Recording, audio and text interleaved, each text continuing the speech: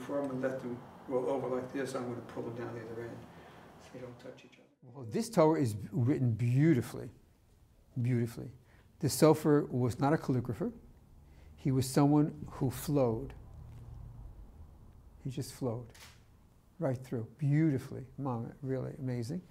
The Torah is about 90 years old and was originally written in Poland. There are places in the Torah that you see right now, so it's all handwritten. It's written with a turkey quill. Well, we'd like our Torah to be brought back to life, and the places that are not good right now to be healed so that it is kosher. There are some of these letters are very faint.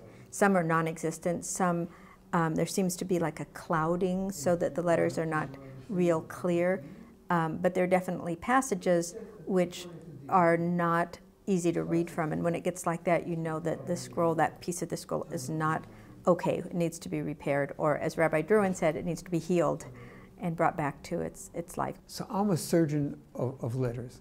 So I'm actually trying to heal the Torah. That's only half the story. The other half is I'm also a magician.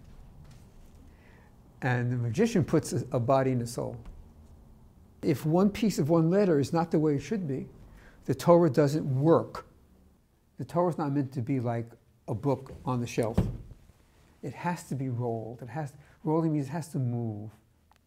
It moves. And not arbitrarily. It's moved in definitive manners. But these are not working letters. This is a dead nun.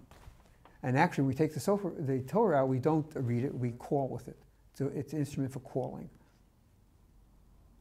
Except it calls the only one thing you can't call with your cell phone.